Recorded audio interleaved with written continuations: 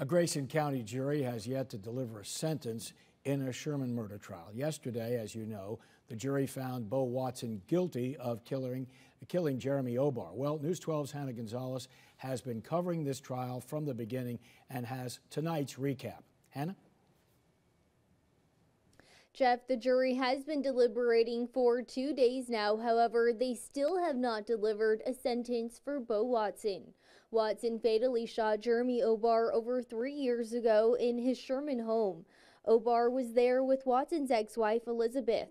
Watson says Obar lunged at him, so he shot in self-defense. However, the prosecutors say this was premeditated. In trial, we learned that Elizabeth was having relations with Obar while she was still living under Watson's roof. The jury began deliberations yesterday.